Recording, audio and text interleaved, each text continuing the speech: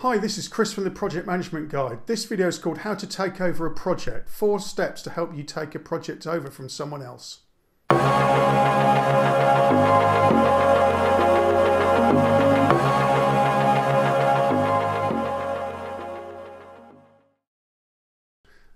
As project managers, we're often asked to take over projects from other people.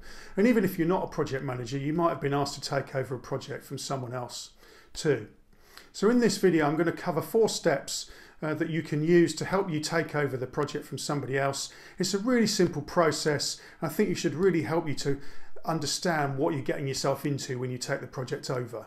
So the first step is to meet everybody involved in the project. And what you're trying to do is you're trying to understand the project. So the first person to meet probably is the person that handed the project over, the manager or whoever it is that's handed you the project. And then the next person I would probably go and meet would be the project manager that's handed the project over to you, or the person that's currently running the project, assuming that they still exist or they're still with the company or the organization, etc.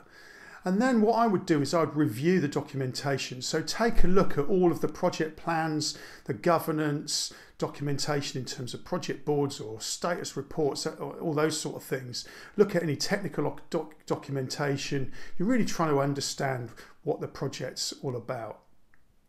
And then I would talk to the project teams as the delivery teams. That could be your internal project teams, your suppliers, the vendors, or anybody that's working on the project for you, etc. And then finally, in this step, I'd talk to the project sponsor or the customer or the key, and then also the key stakeholders on the project as well.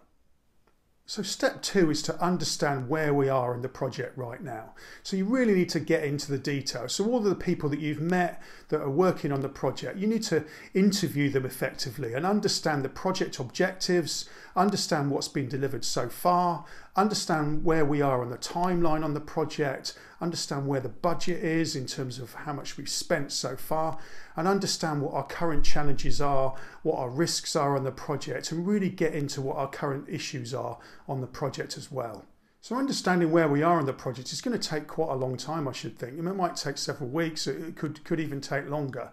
And you know, you're in an advantageous situation for the first few weeks of the project because you are pretty new to the project. So you can ask lots of questions and you can really understand where the project is and you know what's been going on the project. So you really want to get into the detail during that period and ask all those daft questions that you might not have been able to ask later on in the project. So you really need to get into that detail and talk to all of those people that have been working on the project for some time.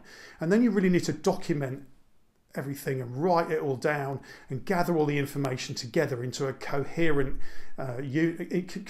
document that you can use to understand the project and to communicate it with other people as well, to be clear that you've understood the project properly. Sometimes when you take over a project, you're asked to put a report together and gather all the information together and report back to your manager or the project management team that you're working for, etc. But sometimes you're just literally just chucked in at the deep end and you've got to get on and start running the project. But I urge you to document it and do some sort of report, even if it's just for your own internal use. And what you're trying to do is you're trying to highlight the gaps that you think that there are in the plan or in the project documentation or any other gaps that you've got in the project. So when you've done your investigations, this brings us on to step 3. So it's useful really to pause at this point and then get everybody together and then just check that your understanding of the project is the same as what everybody else's understanding of the project is. So you're checking that the budget is aligned with what was originally set out and that you're still on track to do that. You're clear about what the objectives are and that everybody's pulling in the right direction and everybody's on the same page basically. So you really need to understand, make sure that you've got a full understanding of what the scope of the project is, where we're at on the timeline, where we're at, if everybody agrees, the approach for the project and what the priorities are.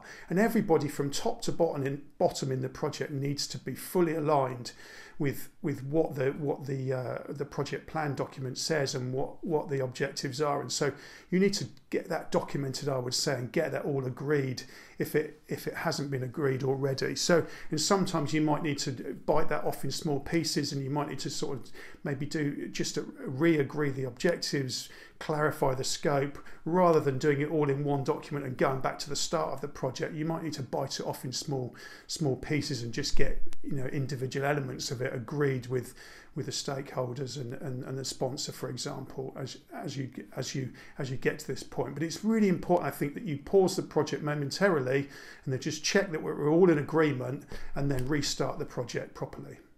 So once we've got agreement that we're all on the same page for the project, that the project's sort of going in the right direction, we're all agreed on where we want to go, now we can do step 4, which is actually carry on with, continue with the delivery, continue with the project delivery.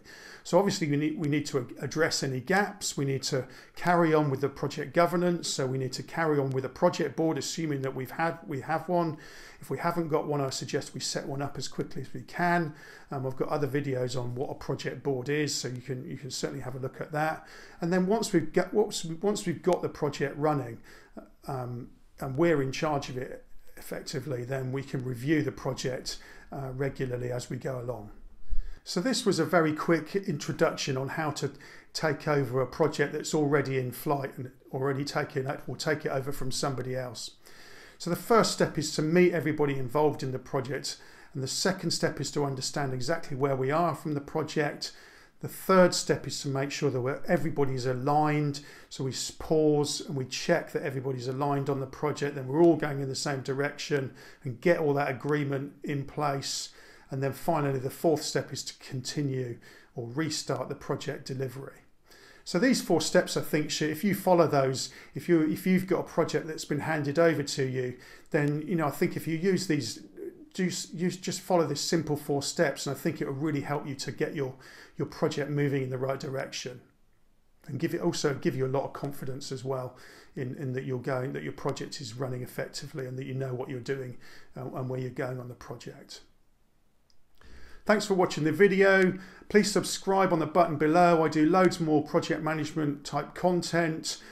Please leave any comments below. I'd love to hear about how you're getting on with your projects that have been handed over, or anything else. Any other comments or questions that you've got, please feel free to ask me. If you want to find out more information, you can find us at theprojectmanagementguide.com, and I'll see you in the next video.